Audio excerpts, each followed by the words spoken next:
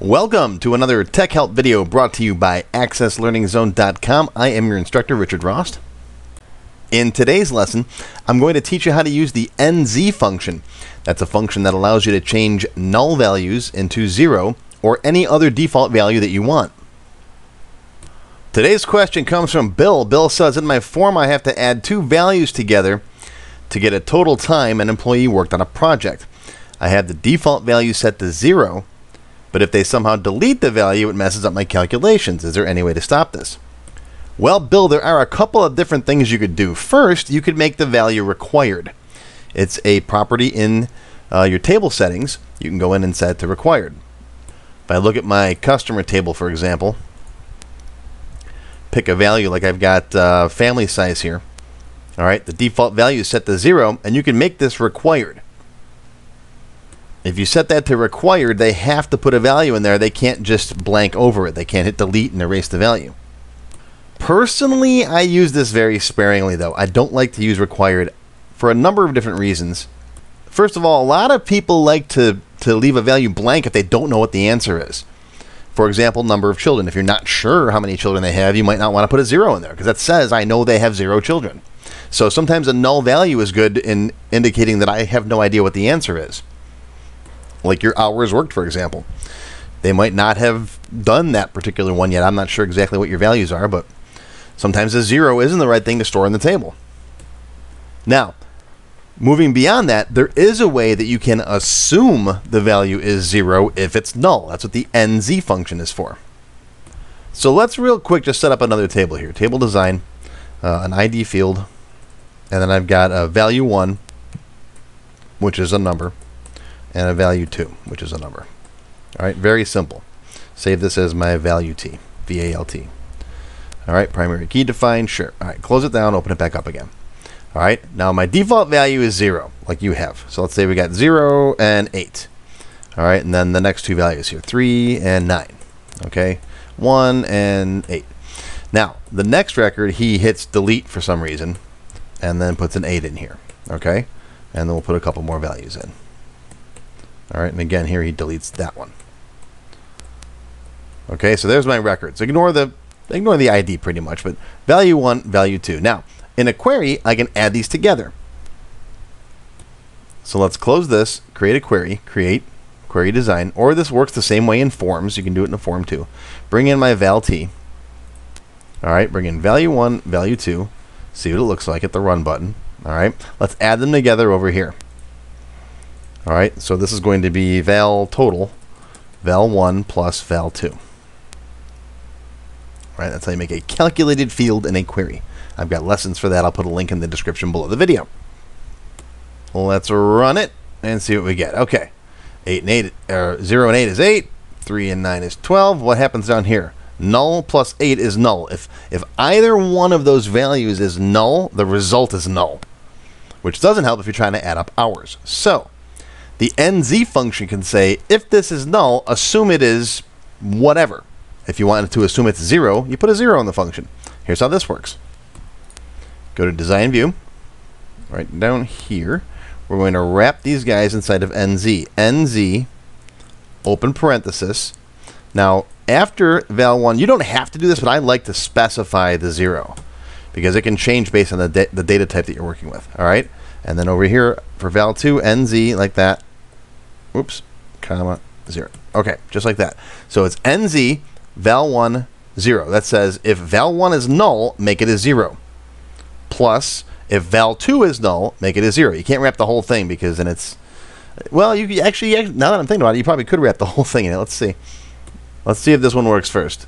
All right, there. Now it works. See, it assumes that is 0 if it's null. I'm just curious now. I want to see. You probably could wrap the whole thing in NZ. NZ, val 1 plus val 2. Actually, that's not the result that we want. Yeah, because you're going to get a 0. Okay, so you want the first one that I had. Oops, let's go back here. Okay, you want that one. Because you're saying basically if you wrap the whole thing in a null 0, if the result is null, give me a 0. So null plus 8 would be 0. Maybe you want that. Maybe if either value isn't there, give it a 0. It all depends on what you want.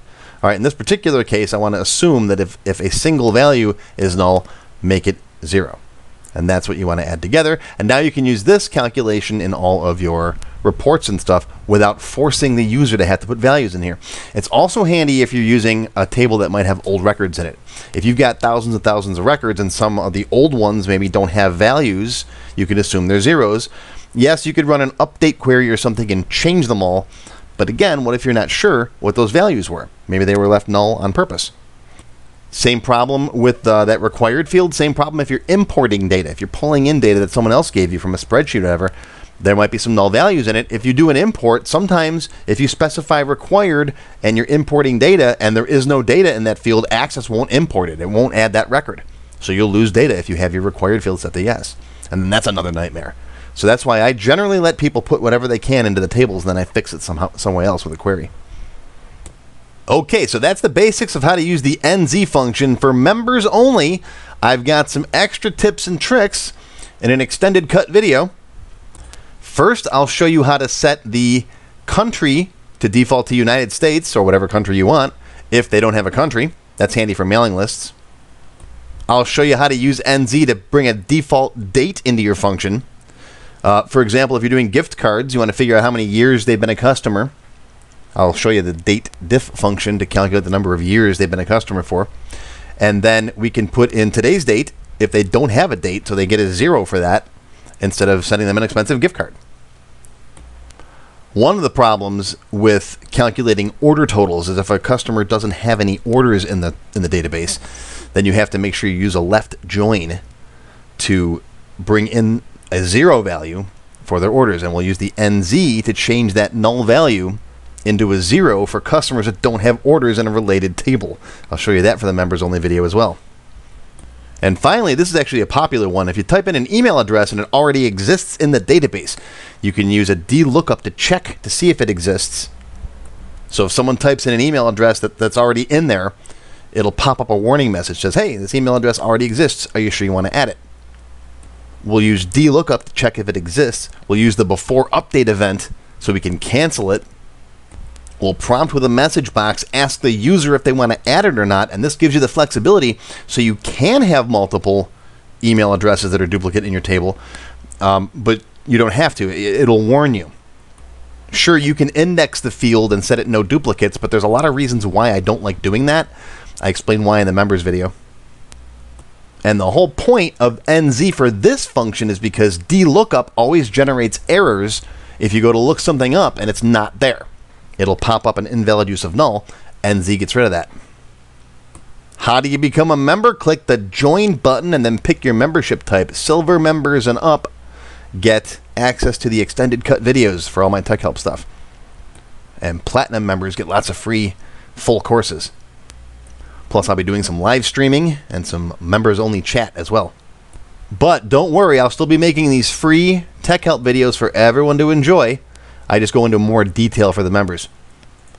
Make sure you subscribe to my channel and click the little bell, pick all, to get notifications when I release new videos like this. And make sure you head over to my website and subscribe to my forum as well. I post lots of stuff there. If you haven't already checked out my free Access Level 1 class, if you're getting started with Access, or even if you've been using it for a little while and want to see if there's some stuff that you don't know, well, it's a 3-hour-long free tutorial. It's on YouTube and on my website. There's the link. And if you like that, you can get Level 2, which is another full hour course for just $1.